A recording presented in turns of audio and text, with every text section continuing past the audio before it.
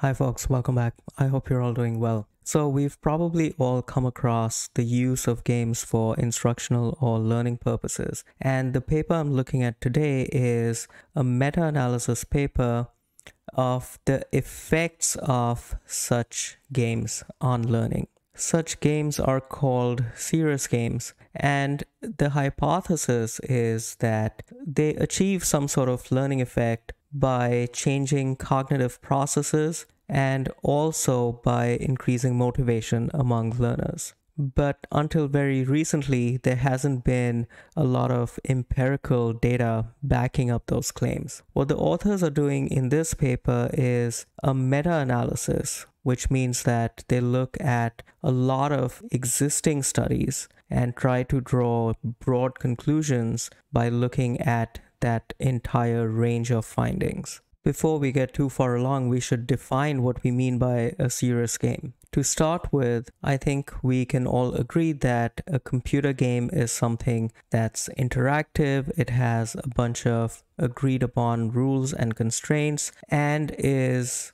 directed towards clear goals and overcoming challenges to get to those goals. Games provide feedback as you play them, and usually have some way to monitor progress. The difference when we speak of serious games is that the main goal of the game is not to have fun or to be entertained, but for training or education. The two main supposed benefits of using serious games when compared with conventional learning methods are that they yield higher learning gains and that they have a higher level of retention. For this meta-analysis, the authors narrowed it down to 39 studies, and this got them 77 pairwise comparisons between learning outcomes with serious games versus conventional instructional methods. More than half of them were conducted in the last 5 years,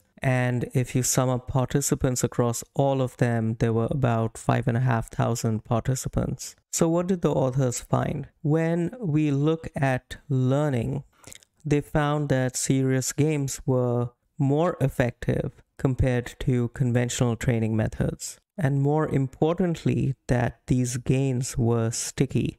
They also found that the positive effects of multiple training sessions with serious games was larger compared to conventional instruction methods. But even so, the really important thing to note is that serious games are more effective when they are used in conjunction with other instructional methods rather than when they are used exclusively. Serious games are also more effective when they are played in groups rather than alone. And now let's look at motivation rather than cognition. The assumption has always been that serious games would motivate learners more, and that is carried over from the lure of most mainstream commercial computer games. However, in this meta-analysis, the authors found that serious games were not more motivating than conventional instruction methods. Now, one factor for why that is could be that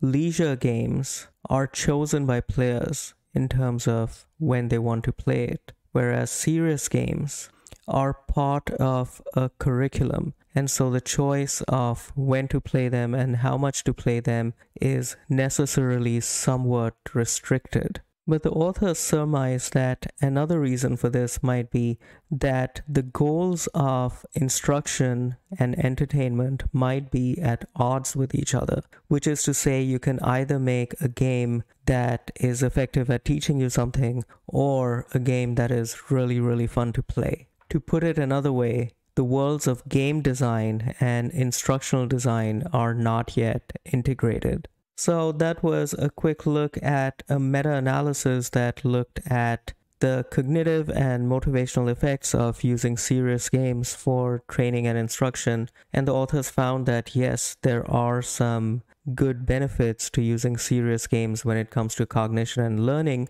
but that they are not necessarily more motivating than conventional methods. I hope you enjoyed that, and I will see you next time. Thank you very much.